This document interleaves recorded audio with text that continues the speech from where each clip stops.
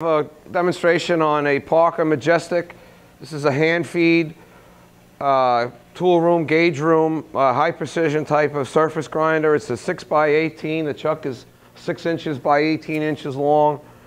Grinding wheel is normally 7 inches with an 1.25 inch ID. Now this particular machine is fitted with a Moore dresser.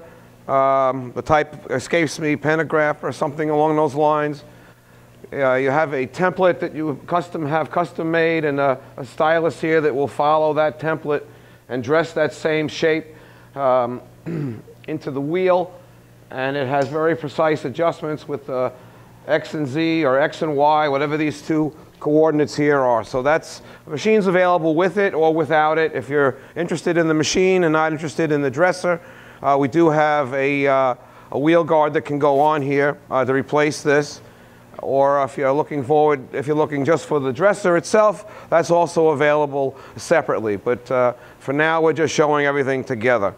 So the table, it goes back and forth, and the cross slide, it goes in and out, and the wheel, it goes up and down. Now, some Parkers have the hand wheel down here, a tiny little hand wheel. Some people like that. Some people like it up here. Personally, I like it up here. I'm going to go ahead and, it also has a nice Bijur oil mist lubricating system. That's what this nice orange hose is here. And here you go, is your dresser. And this is the nozzle and the hose and a magnetic base, so you can stick it anywhere you want to stick it. And there you go. So we'll start this up. This machine does not have any coolant. It's currently wired for 220 volts, 3-phase.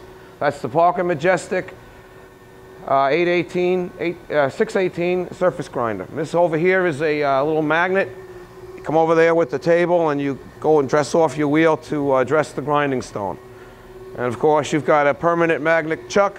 This is on, that's on, and that's off. And that's a Walker Cermac chuck, very nice chuck.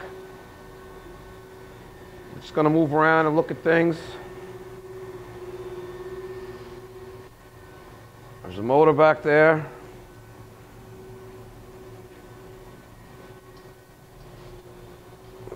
That's the Parker-Majestic. Thank you very much.